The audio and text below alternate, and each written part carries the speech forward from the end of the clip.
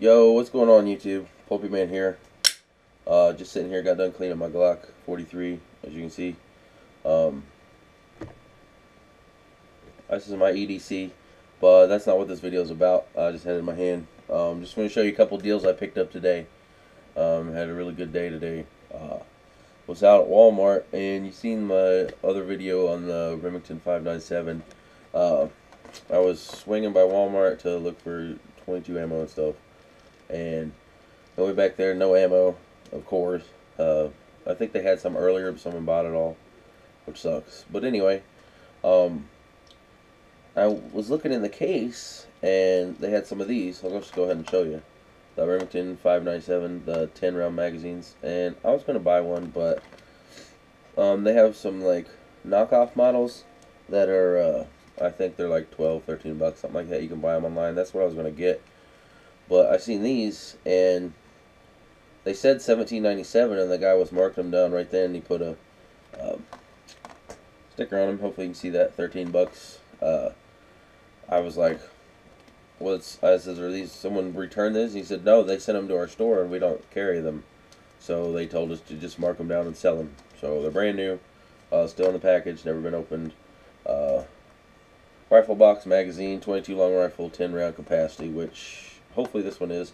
I actually got my other one to start holding 10. I took it apart and cleaned it real well and stretched the spring a little bit and put it back together, and now it holds 10. Shoots through my gun just fine. Before I couldn't get it to. But I picked one of these up, 13 bucks. Normally, like it says, $17.67. I don't know if you can see that or not. But that's one of the scores I had today. Yeah, always good to have an extra magazine laying around for the rifle, especially just have it in the pocket. And I found some of this. I usually mess with this stuff in the spring, in the summer, catfishing or camping, whatever. It's always good. I got probably 30 lanterns on my back porch here. I'm always messing with them, tinkering with them. I used to buy them all the time and rebuild them and sell them to people, or get people's from them and rebuild them for them, just for friends and stuff. But the other ones I would just keep, buy them at yard sales for a couple dollars, rebuild them for a couple dollars, and then have brand new, like, lanterns. Like I said, I've got 3 or 4 that are, like, specifically gone through, perfect, brand new, like, just like you'd buy one, better than you buy new, honestly, just all brand new parts.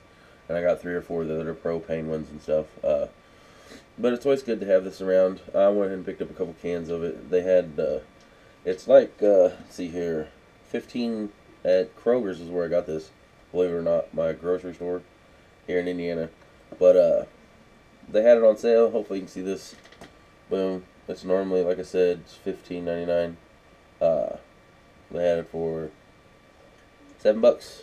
That's a heck of a deal. That's cheaper than you'll find it any freaking where. They had multiple cans. They had a bunch more, but honestly, I didn't have the cash on me right then to get more than a couple. So check out maybe your grocery stores or maybe your Walmart or something, have them on sale. Why they had it on sale, I do not know, but I know the stuff when I bought a can last year was like 15 bucks at Walmart. So yeah, $6.99 for Coleman fuel.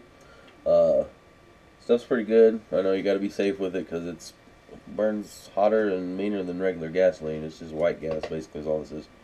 But yeah, that's the score today. Picked up a new magazine from the Remington 597 and basically less than half price on a can of Coleman camp fuel for the stove. I got a couple of these stoves too. Don't really use them all, like ever, but I do use the lanterns. But that's it. Let me know what you guys think. Thanks. And the reason I sound like this is, yes, I'm sicker than a dog. But yeah, thanks.